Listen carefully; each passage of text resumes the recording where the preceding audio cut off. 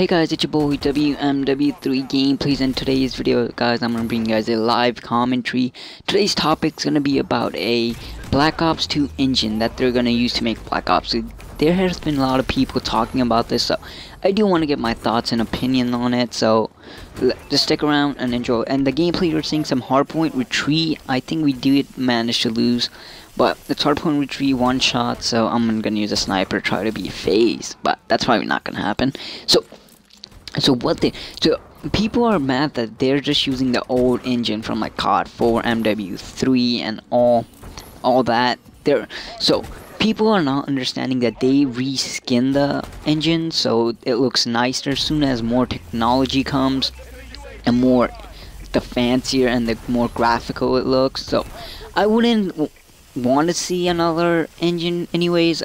If you already have a 1080p 60 fps game, there's like no point in you making another engine.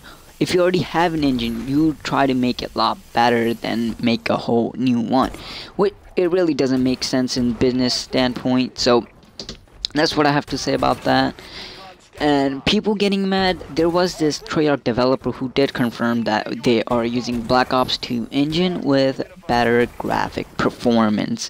So a lot of people are outraged about this. They want to see new engine. They don't want to see a reskin from Black Ops 2. I completely do understand that, but in another perspective, you do have to understand from developer perspective. They do have more time to make this new engine, but if they're making the old engine a lot better, there's like no point in you making a new engine. So that's pretty much it for me, guys. Thank you all for watching as usual. Yesterday's video got kind of got uploaded late because YouTube have still been wonky, so my fault for that, guys. Thank you all for watching as usual. It's your boy MW3 Gameplays, and I'm out. Peace.